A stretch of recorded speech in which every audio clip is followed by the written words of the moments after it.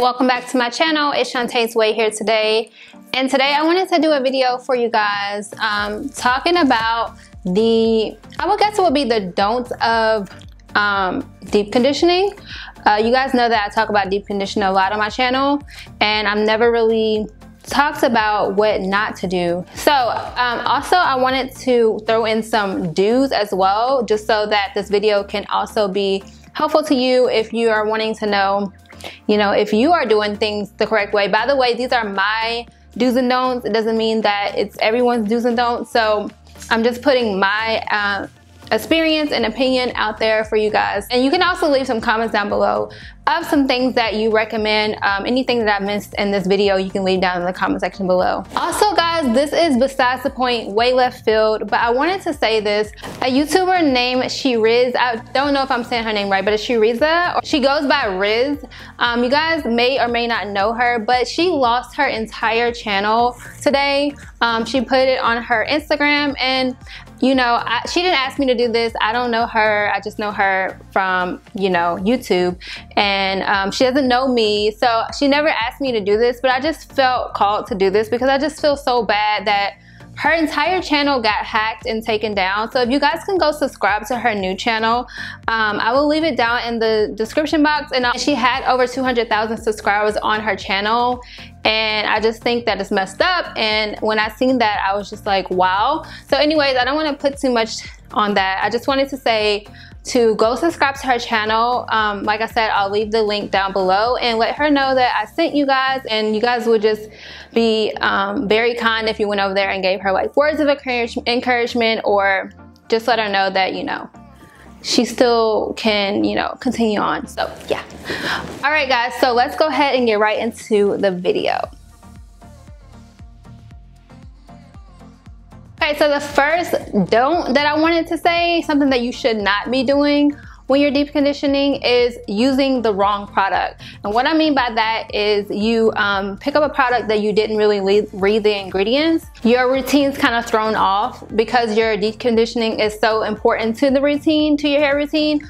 When you use a deep conditioner that is not a good deep conditioner, or that doesn't actually replenish your hair the way that it's supposed to, or the way that it claims to do, it can mess up the following steps of your hair routine. I know for me, I used a deep conditioner before that was entirely too thick for my hair. And when I looked at the deep conditioner versus what I normally use, I realized that I just got the wrong deep conditioner. That deep conditioner was way too thick for my hair. It wasn't even going into my hair strands. It was just sitting on top of my curls. So also, when you are picking out a deep conditioner, this is not to impose any of my ideals on you guys, but I recommend to pick a deep conditioner where the ingredients are good ingredients. You don't want to get a deep conditioner that has a lot of chemicals in it, that's going to dry out your hair, that is not even supposed to be going into your scalp or on your hair.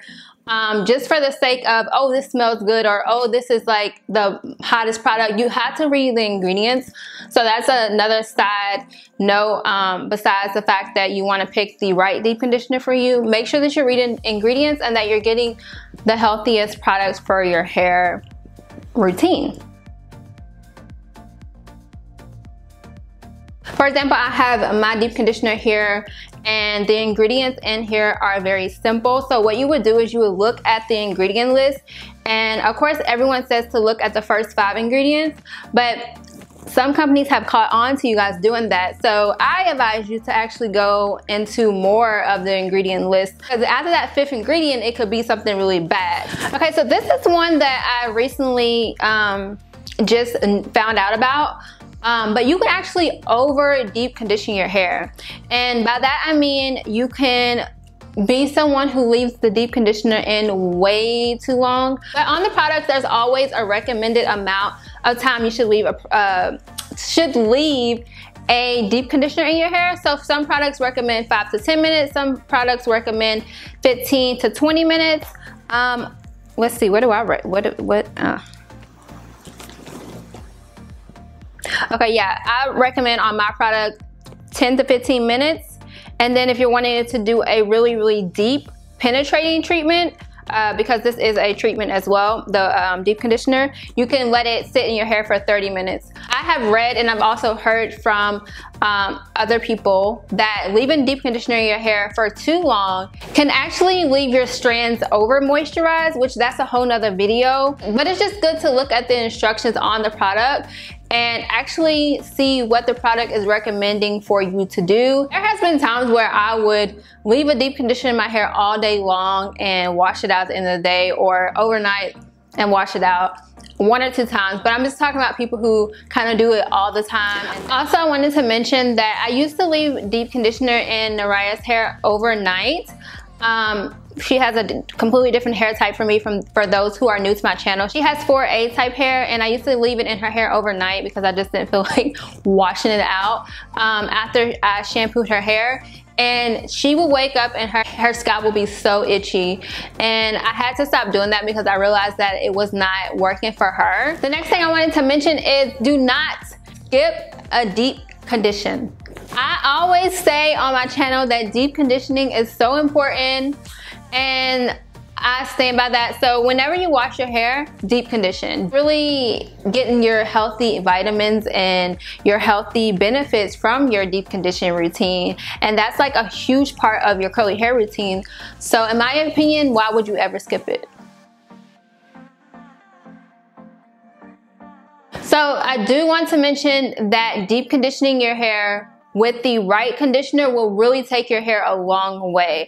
My hair used to be very damaged. I transitioned, and the most important part of my routine was me choosing right ingredients and right products and right deep conditioners for my hair. You guys know, for those of you who have been following me for a while, you know that I started out, and I still do, using DIY products. I would make my products all the time. It would always be a part of my routine, and it was just something that I love to do. I also want to point out the fact that deep conditioning does help grow your hair. So if you are deep conditioning on a regular basis and you're using a really good routine, your hair is sure to grow. Deep conditioning really does help with hair growth. I'm just going to leave that there, as well as having a healthy diet, keeping your body nice and healthy on the inside as well, all yields in hair growth. By the way, if you guys been seeing like smoke come past in the video, I don't know if you can see it, but that's my instant burning. Nobody's smoking. No, that's my instant burning. So guys, that was my video. Hopefully it was helpful for you guys. If it was, then leave a comment down below. That was all I had for you guys today, so I will definitely see you guys in my next video. Bye.